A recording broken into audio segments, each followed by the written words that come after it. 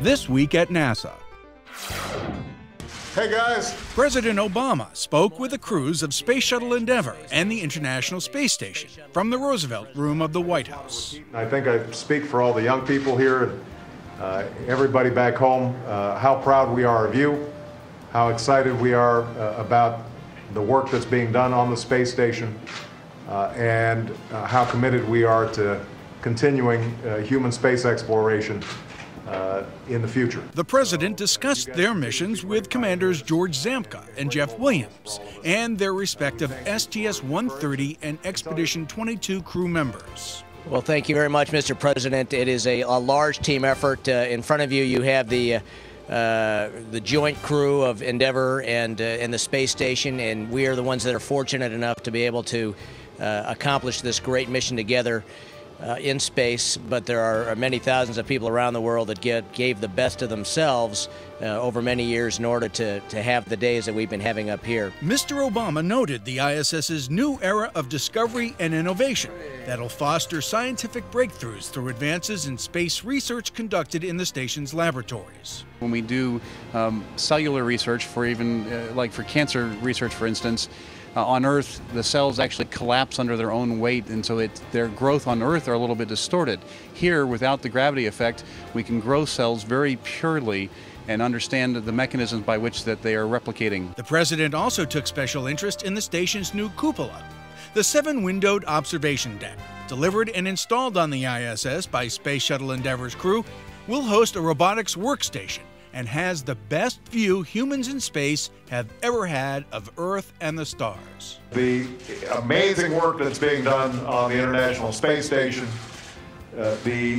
not only by our American astronauts, but also our colleagues from Japan and Russia, is just a testimony to human ingenuity, a testimony to extraordinary skill and courage that you guys bring to bear, and is also a testimony to why continued space exploration is so important, and is part of the reason why my commitment to NASA is unwavering. Middle school students from Michigan, Florida, North Carolina, and Nebraska, who were in Washington for an engineering competition, and several dignitaries joined President Obama to ask questions of the orbiting astronauts. This is Ruth, coming from North Carolina. What are some of the benefits of exploring space as opposed to exploring other places on Earth? Learning about how we ourselves work and how we can handle changes if we go somewhere very different than what we're used to is something that's valuable also on Earth. This was the second call President Obama has made to the International Space Station. He spoke with the crews of STS-119 and Expedition 18 last March. Bye-bye, guys. New findings by NASA's Chandra X-ray Observatory in the Andromeda Galaxy have provided a major advance in understanding a type of supernova believed critical to studying dark energy. A zoom into this composite image of Andromeda, also known as M31, shows astronomers that the merger of what's left of two dense stars is the likely cause of many Type Ia supernovas. Type Ia supernovas have been used to measure the accelerated expansion of the universe. Astronomers believe that expansion is being caused by the dark energy they think pervades the universe, and about which they know very little. The telescope aboard NASA's Stratospheric Observatory for Infrared Astronomy, or SOFIA, was successfully activated during a January 15th test flight of almost 6 hours. Engineers examined the telescope's movement and stability to verify that it could remain locked in on a celestial object while the aircraft maneuvers in flight. This successful dry run comes after the telescope's large cavity external door was opened during 2 test flights in December.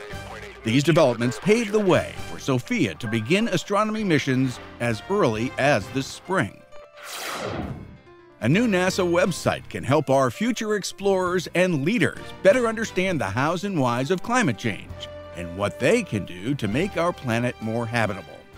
Called Climate Kids, the new website is the latest companion to NASA's award-winning Global Climate Change website. and new techniques. Aimed at students in grades 4 through 6, the multimedia-rich site uses age-appropriate language, games, and humorous illustrations and animations to help break down and understand an important topic most adults find difficult to grasp. Kinda far south for a polar bear, ain't ya? You don't say. Look, my habitat is shrinking, and I obviously fell asleep on the wrong iceberg. What'd you say? Climate Kids can be found at http://climate.nasa.gov/kids. Godspeed, John Glenn. 48 years ago, Mercury astronaut John Glenn became the first American to orbit the Earth when an Atlas rocket successfully carried his Friendship 7 capsule into space.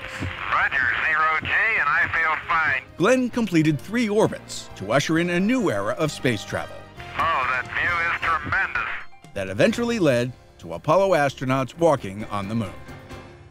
And that's This Week at NASA. For more on these and other stories, log on to www.nasa.gov.